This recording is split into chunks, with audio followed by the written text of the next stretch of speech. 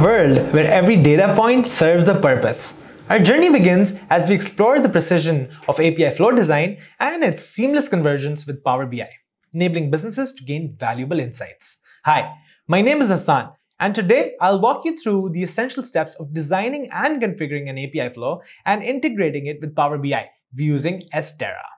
Let's begin by working with an API flow that contains API request and response objects. First, open the properties of the API request object. Here, define a query parameter named product with the data type string and a default value of electric appliances.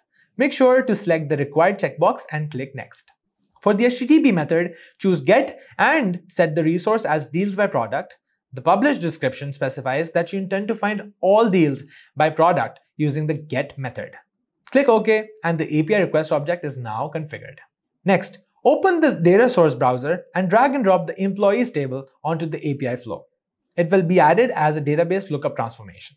Provide the product parameter from the API request object as input to the DB lookup object and preview its output.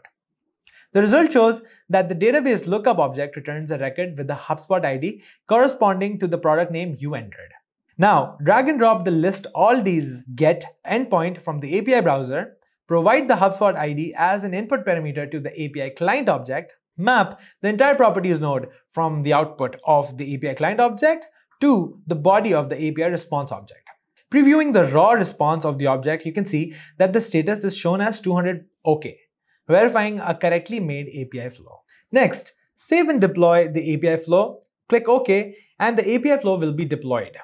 You can view it in the server browser by the name of deals. Expand the deployment node and select the endpoint present inside it.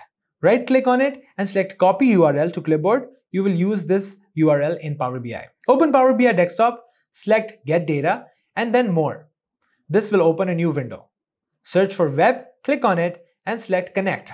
Enter the URL and select Advanced. Under the HTTP request header parameters, enter the value authorization. Then enter the bearer token next to it. Click OK, and the query will be evaluated. This opens the Power Query Editor. Enter the name of the query as Deals Electric Appliances. Once the data has been loaded, select the stacked column chart and add the created date and amount values to it to see the visualization of your data. In conclusion, you've successfully configured an API flow and integrated it with Power BI, enabling you to visualize your data seamlessly. Happy data analysis!